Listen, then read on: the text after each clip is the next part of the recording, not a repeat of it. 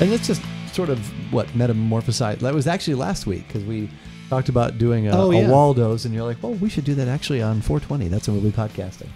And then we talked a little bit more and said, we should see if we can find something else. Unfortunately, you did find something else because I had not found anything else. Yeah, we looked for the Stone Enjoy By because they had one that was 420. We haven't had anything from Stone Brewing in a while, so we were kind of hoping to try that. But might be even better. Something, a completely new brewery has fallen into our lap, and that's what we've got for this. Give it a shot. I'm Andrew. And I'm Keith.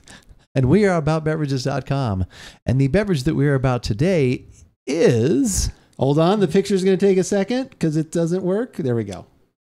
The Bull Resin Pale Ale. And this is from Walter Station Brewing. It is is this a danky?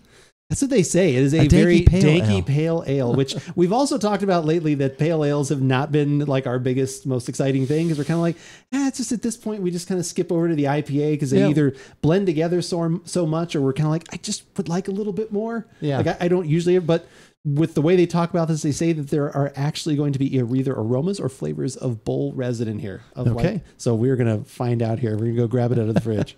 Derived with a healthy dose of special hops and roasted smokiness from select American grains. Our salute to our favorite holiday, and as always, better with friends, so pass it along.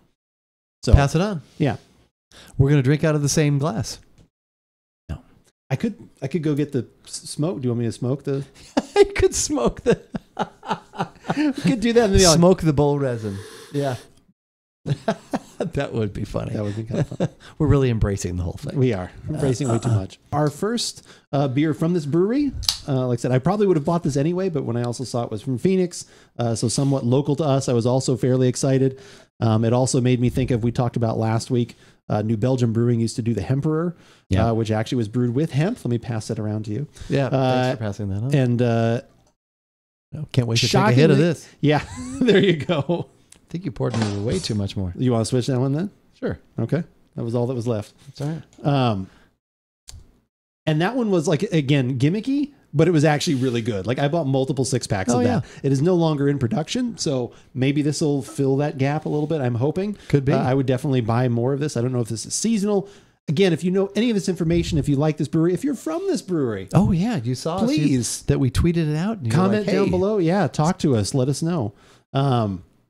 That's a clear copper. That is a very clear copper color with a... I could probably float a bottle cap on that head. Remember we used to do it? We used to talk about that. Yep. Definitely malty, and there's resinous, which kind of blends into a little bit of that resiny. Yeah, it's not quite as strong, like I said, as the one we were just kind of referencing. That one was literally like we joked about, like it smelled like a rock concert. Like you barely got it even near your nose, and you're like, oh my God. You could be in the room with that one. But this is definitely in the vicinity. This is like I just left the concert and I gave my friend a hug as we're kind of separated. It's like, I smell a little something else still kind of hanging around there a little bit. But nice aroma though. I like it. It's a good start. Yeah. To the taste. Yep. Really drying me out. It is a little bit, like I said, very, very resinous. Yeah. I will say this. If bong water actually tasted like this, I probably would drink it. Drink the bong water. But I don't think it actually does. But this is pretty good. I wish it had a little bit more of a floral component to it. The maltiness is nice. The resinous is nice. I like those notes that are in there. I wish it just had just a little bit more of some other things, but definitely makes me want to try other stuff from them because this is good. Because I think this is a tricky style to take on. Yeah. Because I would think this could go very badly. But yeah, it is drying me out. But I do like the flavors.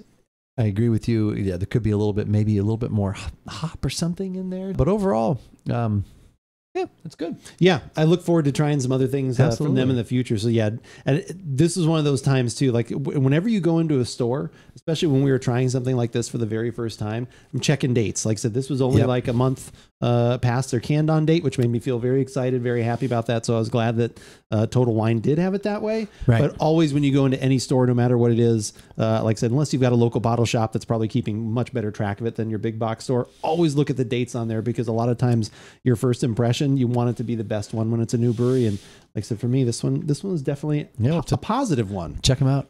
Check them out. And if you want to see any of the other beers that we have had over, gosh, it's been over a decade. Well, over coming up on a decade and a half. It's 2000. I think we're in our 15th year. Is that what we say? I like it. There we go. We are in our 15th year. 2009, right? Yeah. So, if you want to see anything and everything that we have ever done, go to AboutBeverages.com. You can check out, like I said, not only videos, but just the audio early podcasts that we did, recipes, articles, all kinds of stuff. It is all can be found there. If you only want the latest videos, that is totally awesome. Subscribe on YouTube. We greatly appreciate your support there. And if you only want audio, we've got you covered. You can head to iTunes, Spotify, Google Podcast. If you have a favorite podcasting app, to search for About Beverages, you will probably find us there. And while you're doing that search, usually some other things will come up too, right? The social media pillars, as we call them, the three for us, which are TikTok, Instagram, and Twitter, which is what we use most often to keep you up to date with what is going on here at About Beverages. Like earlier this evening when I tweeted that we were about to go live on twitch.tv/AboutBeverages, which we do most Thursday evenings around 5:30 Pacific time. When we get together, try beverages of all kinds. A beer, perhaps? Maybe a beer. Hang out and just have some fun talking, chatting, whatever happens to come up, babe, sports, movies, whatever. And of course, beverages. Also throughout the week, Andrew's going to keep you up to date on what he is doing in the gaming world and what beverage he will have at his side in his hand while he is playing those games.